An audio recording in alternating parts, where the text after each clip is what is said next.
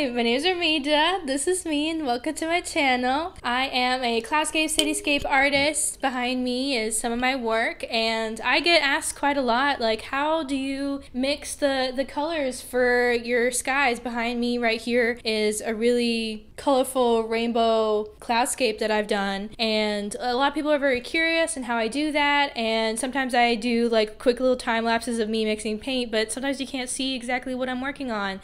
So today I'm going to go into more detail on how I mix paint to do a rainbow cloudscape like this. So I was asked in one of my comments on one of my previous YouTube videos by John. Thank you, John, for commenting and leaving a suggestion on stuff that you like to know. I really appreciate it. John said he wanted to see like more in depth how I mix paint. I'm guessing specifically for my cloudscape. So that's what we're going to do today. I'm going to mix paint for a little cloudscape, just a little 5x7 inch canvas like this one here. We're going to work on a small one today so that the palette is very limited and I can mix most of the paints that will be featured on it. I'll show you right here. This is going to be the source image. It's just like something where the composition is very simple, but the colors are very nice, and that's usually what I use to pick on a canvas that's this small. Right behind me I have another one where the composition is very simple,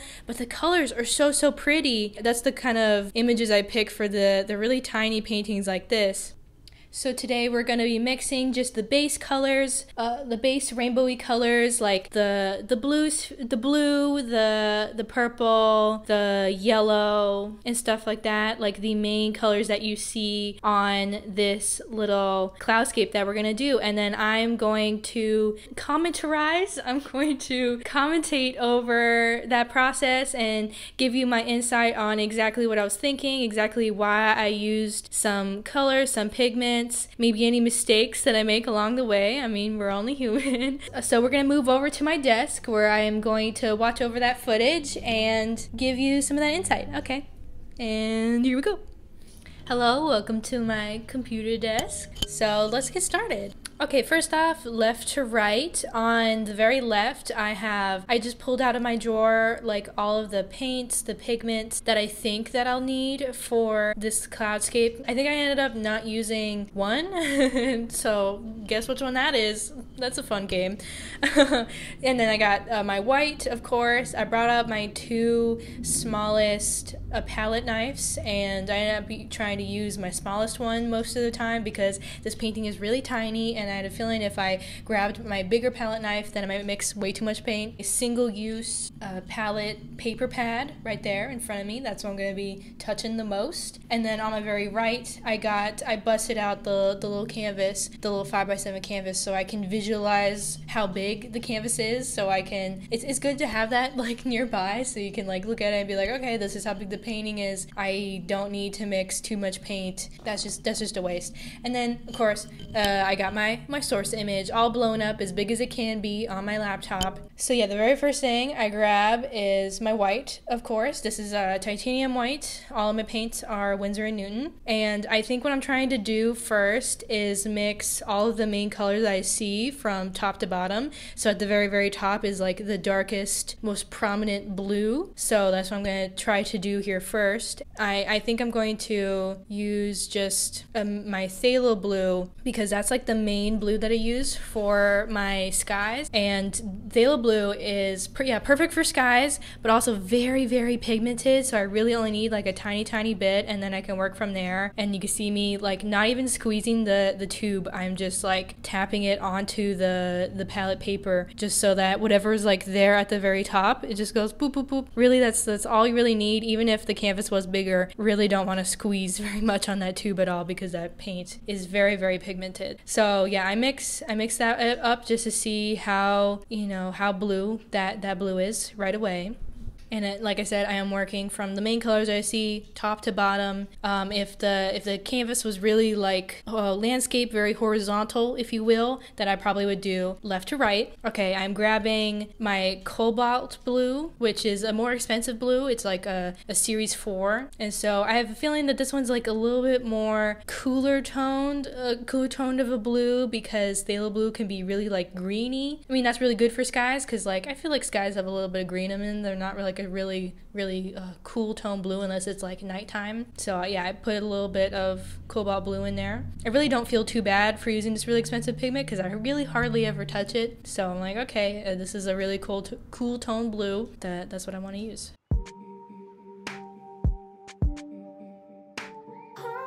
Because I'm going back in with some more Thalo Blue. I think it's too cool toned now, and it needs a little bit more of the blue pigment. That's really easy to do if you just get a little bit more Thalo Blue, because I bet if I added a lot more Cobalt Blue, it might not be as blue as I would want it to right away. And I do have French Ultramarine Blue as well in my artillery.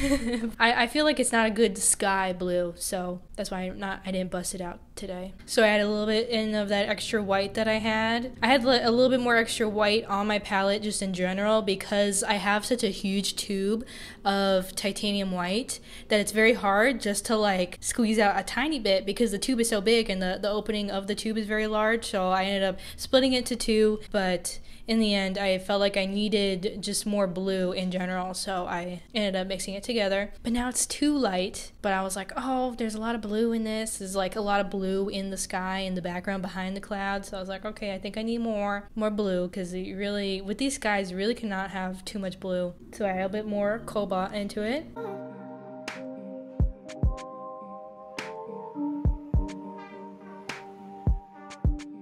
Okay, just clean my palette knife because I really just used one palette knife this whole time. So I got a little paper towel now that I'm just gonna wipe it clean. Okay, so next I'm gonna try to do this purple that I got. A lot of purple in this one. So I thought I might as well bust out my purple pigment that I have. It's like the only tube of paint that I have that's just purple. So I was like, you know what? Let me start just mixing this with a little bit of white, and we'll move on from there. It'll be like, okay, a little bit red, a little bit blue, you know, and figure it out from there. And the thing was with this purple color is it does make a really cool toned purple, but I only just use a little bit, so it just gets me to like, okay, this is what purple looks like. Because sometimes when you just like mix a blue and a red together, sometimes it can be really muddy depending on which one you use. So I was like, you know what, let me just start off with this purple, figure it out. The paint is very small, it's okay. So I ended up grabbing, it's my magenta color. I'll put the real names right here. It's just I'm just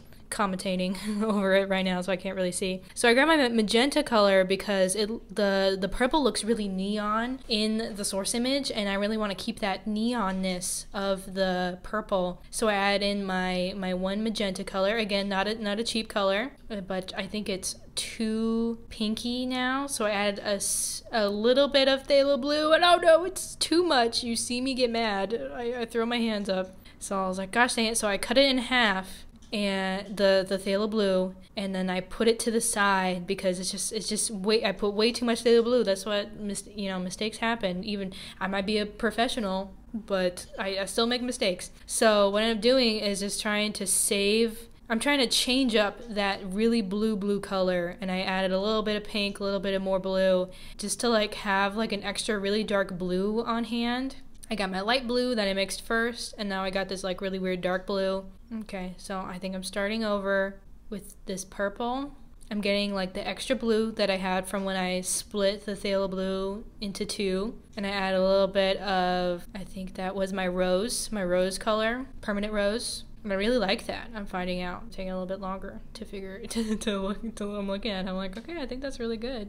And it's always better to have something be too dark than to be too light, because you can always add white to it later. And like, okay, and now I'm grabbing my Indian Yellow. And this is a brand new tube of Indian Yellow. Now I'm trying to make this the really muddy color that you find in between the yellow and the purple in the clouds. So, you know, brand new tube of Indian Yellow. And so I totally forgot that at the very top of your oil paint tubes is just like a layer of just oil. And so a lot of like what spewed out was just oil with like a little bit of Indian Yellow. And so you see me really like having to mix this because it's like really wet, a lot more wetter than the other pigments are. I ended up putting a lot more Indian Yellow than I wanted to, so it looked very yellow. So I grabbed like the tiniest bit of Thalo Blue again to try to make it muddier, but then of course I ended up making it green, as you know. So here I'm grabbing, I think that was my permanent rose again, to try to make it just muddier.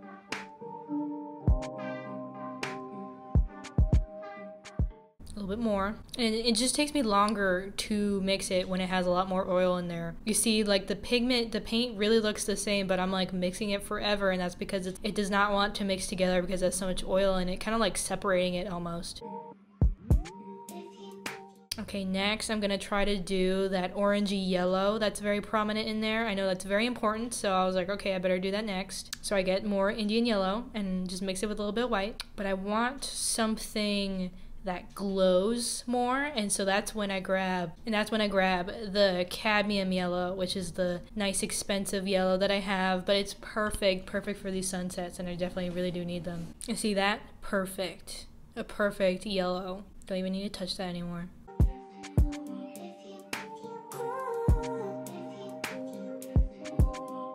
Okay, next I'm gonna try to do that really glowy red with a little bit of orange down at the bottom. And so I've done this a million times before, so I know the concoction, and I grab my really old tube of Cadmium Red. Again, very expensive, but I barely touched it, you know, like that tube is so old. A little bit of Cadmium Red and even less of Cadmium Yellow, and then boom, look at that, such a glowing like red with a little bit of yellow in it. That's exactly what I'll need for like the sun right there at the very edge of the horizon. Okay, next I'm trying to mix the very faded yellow that's behind the sun at the very crest of the sky. So not the blue of the sky, but like, I need to figure out technical terms for these. The blend from the sky, from the yellow sun to like the blue of the sky, basically. But it looks really muddy in this version, so I'm trying to mix up all the different paints that I think that I need. So I end up getting a little bit of Thalo Blue, a little bit of Indian Yellow, seeing that it's like very green. Yeah, and then that's it. That's all the paints. That's everything. Yeah, so I always end up doing like about 5 pigments whenever I start off a painting. In this case, I did 7. Yeah, 7. I think it just so happened that like I ended up making 2 blues when usually I would just make 1. But you know, it's like I'll probably use both of the blue probably a really decent amount. So hopefully this helps. This makes sense. If you see, I did not use my green turquoisey color in the end. But pretty much I was able to grab all the other pigments that I had originally guessed. I think I was like, you know what, like maybe I'll need a green. I don't know. Usually, sometimes I do, sometimes I don't. It really depends on the sky. But yeah, so I hope that clears up, you know, my thought process. Just mix and paint is probably like the most like in-depth that you can see about like my thought process of mixing paint, the different pigments that I use, and like the reasons why. And I have done this many times. As you saw, I knew exactly how to get that really bright yellow and the really bright reddy orangey color of the sun going behind the earth.